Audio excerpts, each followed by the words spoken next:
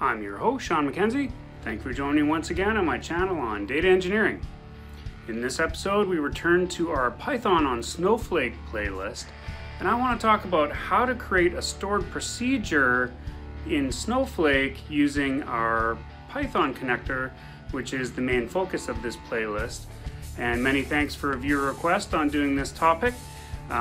Stored procedures are used for all kinds of purposes. You can create a stored procedure that will execute a whole bunch of different statements, and you can, pass in parameters so that, they're dynamic and all kinds of things. So they're very, very useful, and that's what we're going to cover today. So without further ado, let's get to our stored procedures on Snowflake.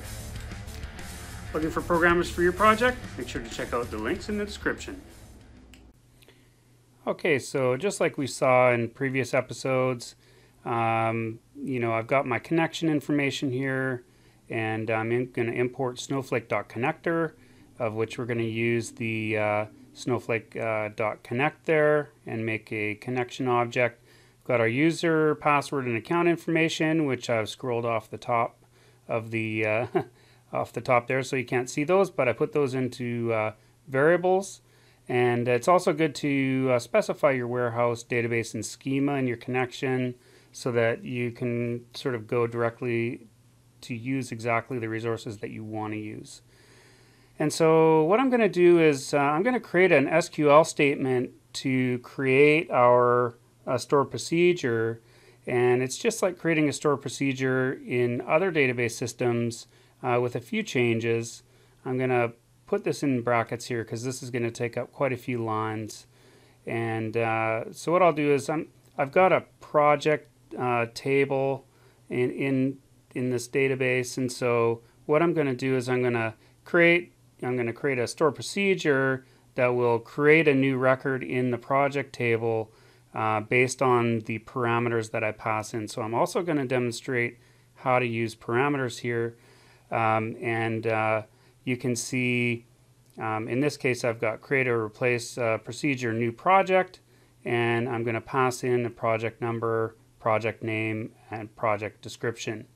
And what I'm going to do on the end here is I'm going to put in basically the line break characters, because unlike my previous episodes where you saw me just concatenate a whole bunch of SQL together, SQL doesn't really care about line breaks so long as it's spaced correctly and everything. It sort of goes in as one big long string.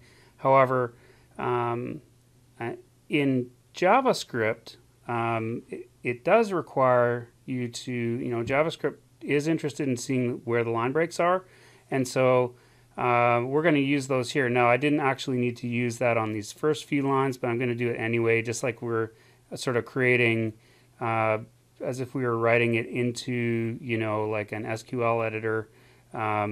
And so if we were to print this out, it would look a lot nicer than what we're doing there. So basically, yeah, so we're going to put our JavaScript inside of the dollar signs, and as I understand it, you cannot use third-party JavaScript stuff in here. It's pretty, you can use what JavaScript comes with sort of like out of the box, but no third-party stuff. And so we're going to create a block here. We're going to do a try catch block. I want to catch if there's any errors, and I want to output that to as the result set, I should say. So what we're going to do is we're going to run an SQL string, and if it works, then we're going to return success, and if it doesn't work, we're going to output an error. And so I'm going to create a try catch block. As you can see, I'm putting the line break, which is the /r/n that you see there. And that is going to create a new line for each of these. And I'm putting the SQL inside of backticks. You can see that there. That's one of the ways that you can do the SQL or your strings in JavaScript. And the other thing that I'll point out to you is that I'm going to use a parameterized query, and I know there is some dynamic SQL that has been sort of demonstrated on the Snowflake site. I think there's situations where you don't worry. It's not a customer-facing thing, so you don't worry about SQL injection. However, I would recommend, as much as possible, you should use parameterized queries. And so that is what you see where it's the :1, :2, :3 in the CMD line there. That's going to be a positional parameter. And so we're going to pass in our parameters in the same order, and those are the columns that we're going to be populating. So what I'll do is I'm going to create my snowflake.execute, which is a command which is going to have it'll have two arguments in it. One is the SQL text, which is the CMD that you see there that we created. That's that insert into statement. And then the second argument is going to be the parameters that we want to pass in. And as you can see here, if I put in the binds argument, that is going to allow me to put in our project number, our project name, and our project description into, we're going to pass that in into our command so that we're doing a proper parameterized query, which is safer.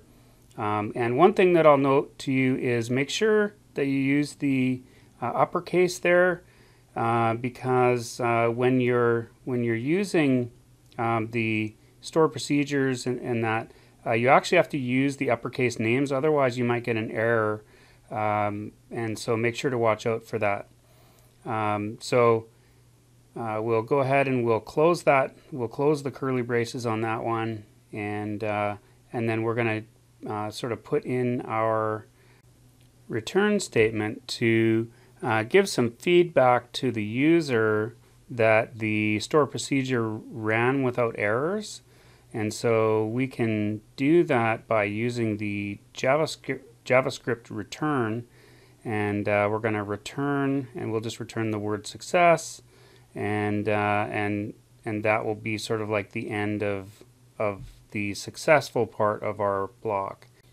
And then to catch our error, we'll do the catch statement, and we'll just return sort of like a concatenated message with the error in it to the user so that we know what's going on. And that can be very handy for troubleshooting, or if you are trying to figure out what's wrong. Passing back the actual error is a nice way of doing it, and that's how we can do the catch part of it.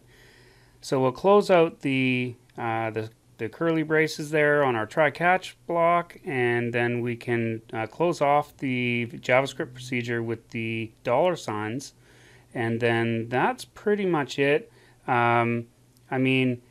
We can do this in Python, which is great. We can put a string together that has both the SQL and the JavaScript, and we run it in Python. How much of a Frankenstein is that? But it works, and we can create some nice store procedures. Next, we can just go, we'll set a cursor, so we'll just say CS is equal to connection.cursor, and then we'll execute the SQL, and then we can see what happens from there. So it looks like I missed I missed a double quote there, and I don't think there's any other ones in here that are missing, so I'll hit F5, and let's see what we got. Okay, so it ran without any errors. It didn't blow up on me here, so let's see. That looks like it's good to go. So the next thing we could do is maybe we could try to use it. So I'll just I'll say we're going to use the call statement. So this is how you can call store procedures in Snowflake, is use call, and then we'll just we'll say call new project, and then I'll plunk in an ID for the number 9112. We'll call this the Apple Orchard project, and then we'll create an apple orchard as part of our project. I guess that's good enough, just to see if our procedure is working as intended. So we'll close that off, and then we can see what happens next. So we'll do a cs dot execute SQL once again, and then after we do that, we can sort of get the result set, and we can see, did we get a success or failure. So in order to see that, we could go, for row in cursor, just print the row. I think there's only one row in there, so and that should do it. So from there, I can hit F5. Just sort of have a quick look over. Looks like it's pretty good there. So okay, so I'll hit F5. I'll save it, and then see what we get here. So opening the connection, it's recreating the procedure because I didn't stop it from doing that. And there you go. There's our success. So it looks like the store procedure ran correctly, using the parameters and everything, which is great. And so that's exactly what we want to see. And what if we wanted to, say, check the data itself? We can do that too. We can actually check our table. So I'll just comment out our execute on the on the call procedure, so we don't create that record another time. And I'll just do a select star on that table because I know that it only has a few rows in it. So we'll do a select star from project, and we'll order by the project, or pardon me, the ID descending, and then we'll do a cs.execute again to do our select statement. And then what I'll do is actually I'll go up and I'll copy, or I'll cut that for row in CS there because we're not doing the previous statement. So I'll say for row in CS, print the row, and then let's see what we get if I hit F5 there. So it looks like it's opening, and okay, great. Okay, so there's our apple orchard, and create an apple orchard, and it looks like our store procedure worked great. And that is how you can create a store procedure on Snowflake with Python. Need help or coaching on your project? Make sure to check out my Patreon. The link is in the description. Hope you enjoyed today's discussion on how to create a store procedure on Snowflake using your Python connector. If you like what you saw today, please give the video a thumbs up. Make sure to subscribe to the channel, click the bell when you see the bell, and if you have any questions or comments, put those in the comment section below. Have a great day, have a safe day, and I'll catch you next time.